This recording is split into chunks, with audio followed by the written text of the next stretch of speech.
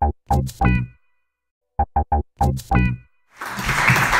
you very much. And hi, g'day, yeah, hey, how you going? So we've got a bit of a mixed crowd that's up the back there. How many actual Americans are here? Is there, oh yeah, okay, so it's a smattering, which is good, because it's just good for me to know where these jokes are aimed at right now. This, by the way, this week is 20 years I've been doing this. 20 years. No, please, that's hold it. No, not all at once. Yeah, no, a lot of people, have you ever met a comedian before, madam? Have you ever met one? Because a lot of people say, that must be the hardest job in the world. I could never do that. That must be the hardest job in the world. And it is, it's true. It is the hardest job in the world. If you're shit at it, like if you're fucking bad at it, it is the hardest job in the world.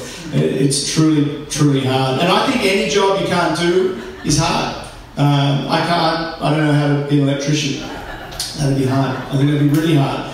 Because I don't know how to do that stuff. It's high pressure. The beauty of this job is if this goes badly, I'll blame you guys. I will. I'm going to walk out and talk to the other comedians and I'm going to say, fucking shit crowd. They were terrible, man. They were the worst crowd. They were shit. That's how it rolls. But an electrician does not have that luxury, do they? They can't rewire your house incorrectly. It burns down. They can just walk back to the van and go, shit family. Doesn't work that way. So, toughest job in the world, electrician. It's just good to be here. I see people must be on holidays. That's nice. Couples. Loving couples, I love to see that. Except for me, hard to look at. No, because I lost my wife. She's not dead. We're in IKEA and fucking lost her. What the fuck is that place? That is everywhere in the world. I know it's the same shit. They build these labyrinth type mechanisms. To force you into this, it's like something from ancient Greek mythology, except without being a minotaur in the middle. It's a coat rack called the Flugenfurken, which is just as scary. But they're fucking terrible. And if you did get stuck in there, if you did get lost in there, you would die. You would die, and no one would find you. That's why they sell fucking meatballs, because they don't want to lose customers. They're going to feed you if they can. Because I don't know where to get anyone. How am I going to find my wife in that? There's a path to go, but you can cut through the path. And I don't know where she is. And I'm panicked. I'm panicking at this moment. Where's my wife? What am I going to do? And I'm just thinking, this is too hard to go looking. I'll just have to cut my losses. It's been good. It's been good. We've had a good run. And the kids they'll remember her. We've got photographs. So I just started to freak out. Has anyone watched that guy Bear Grylls, Man vs. Wild? You seen? Yeah. That guy's amazing, that British guy. And they dropped him in the jungle. He couldn't survive in IKEA. I'm telling you now. They dropped him. Do you know who he is? You like that? Do you know the guy? He's great. He's an English guy, former SAS commando. Drop him in the jungle, that's what they do. And he's like, it's really dangerous out here. It's really hot out here. If I don't get some water soon, I'll probably die. But that's, people say he's a survivalist. I just think he's one of those fucking whiny English travellers. It's really hot out here. But that's he's like, oh, if I don't get some food soon, I'll die. I just turn around. Ask the fucking cameraman for a granola bar, I'm sure he's got one in his bag. This could be a lot easier. But the point being, Bear Grylls would not survive in IKEA. But I went with some Bear Grylls kind of, techniques in mind. Because I remember an episode where he said, if you're ever separated from the group, stay put until help comes. That's it. Stay put until help comes. That's his advice. And clearly he's never been to IKEA. Because help does not come. I don't know where the fuck they are, hiding somewhere with their paper measuring tapes. But I thought, I know what I can do. I just called my wife on the phone. It's 2019. But I couldn't do that because I'd left my phone in the car. Couldn't go back to the car because I didn't have enough water. I wouldn't have made it. So I was sort of, you know, wandering around, wondering where the hell she is. And it was a weird moment because this old man walked into my area of the bed things. I'd like to call it an aisle, but it wasn't an aisle. It was an area. It was someone's bedroom, I think. It looked like that.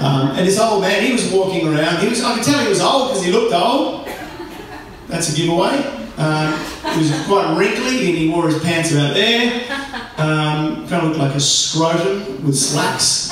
And he was lost. He was lost. Okay, he looked lost, like old people. He was just walking around, and he made old man noises. Old man noises, which are different from middle-aged noises. You know, middle-aged noises is when you drop your wallet and you got to pick it up. I'm 44 now, so I'm doing that. You drop your wallet and you just give it. That's unnecessary. That's what you do. That's what you do now. Old men don't do that because they don't even pick it up. They just go, fuck it, it's done. I'll never see that again. But old man noises are where an old man just moves a little bit, and makes an old man noise. It's a noise that comes out of his mouth without his permission or consent. Old man noise. Old women don't do it. It's old men. It's just like if he turns around, just moves a bit.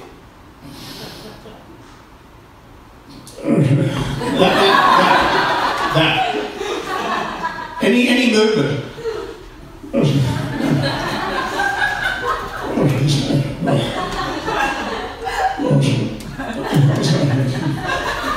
If they move enough, it sounds like a sentence. It's a.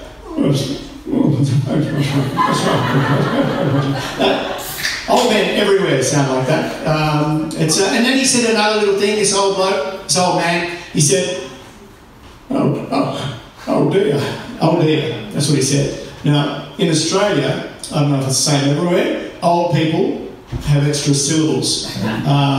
The word he said was "oh dear," but he said "oh dear." There were three. And I don't know what it is. It's some kind of superannuation scheme. They get lots of syllables. This old man was lost and he was confused. And I thought, "Are you okay?" I said, "Are you okay, buddy? Are you okay? Are you all right?" He goes, I can't find my wife anywhere." I thought, shit, how long's he been here for? I thought, are there more of us? Is he the leader? Is there a clubhouse that we meet at? I don't know what's going on. But I said, "Look, it's okay, man. It's okay." I said, "I can't find my wife either. She's somewhere in here. I can't find her. So what we're going to do is we're going to look for your wife. We're going to look for my wife. How's that?" He goes, good idea." I said, "Good." He said, "What's your wife look like?" He said. I said, "Well, my wife's mid-30s. She's a yoga teacher. She's quite fit. She's wearing a little denim mini skirt and a tight white t-shirt. What's your wife look like?"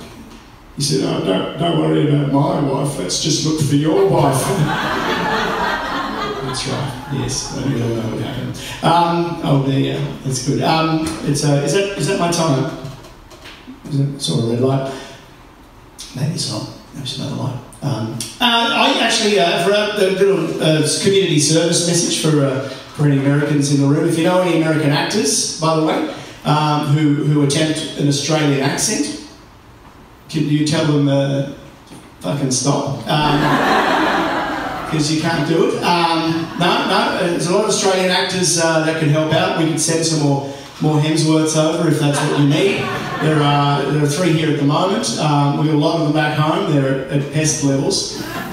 We've got to put Hemsworth baits out to keep the numbers down.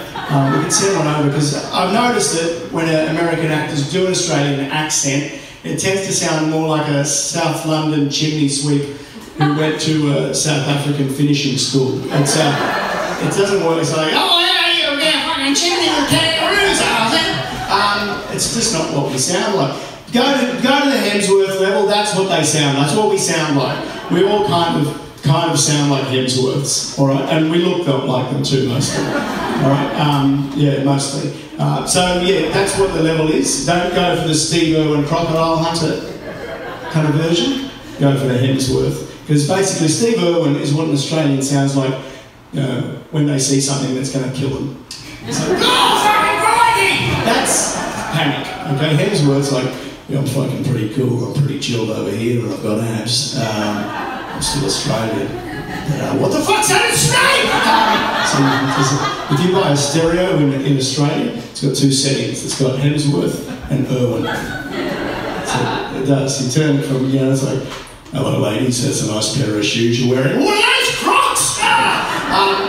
Just so you know, that's how it works. So cut it out. So it's about probably time for me to get off now. I think there might be. It's been lovely being here for this multicultural audience. It's an absolute pleasure. And just so you know, yes, I can do an American accent. Okay, Australians, we can. Are you guys American? Laughing. Do you want to hear my American accent? It's fucking good because I've been watching a lot of television, a lot of American television, mostly news, and I've nailed it, absolutely nailed the accent. Mine absolutely spot fantastic, so close. I got it down, it is good. I got it back there, so your voice is fantastic, it is a great accent. When I talk like that, everyone fucking leaves though, so I'm not going to do that anymore. You guys have been great. I'm Simon Kennedy.